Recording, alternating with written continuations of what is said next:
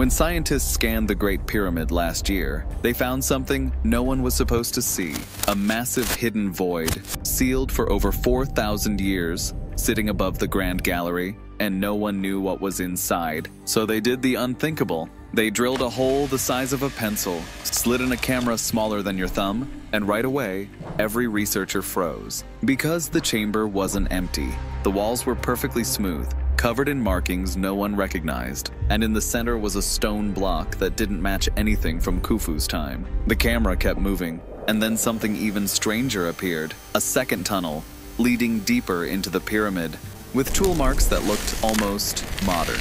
The team wanted to push the camera further, but the signal cut out. When they pulled the cable back, the lens had been scratched from the inside. Egypt immediately sealed the site, and the footage was locked away. The only reason we know any of this is because one scientist leaked a single frame before the shutdown. And that frame shows something we were never meant to see.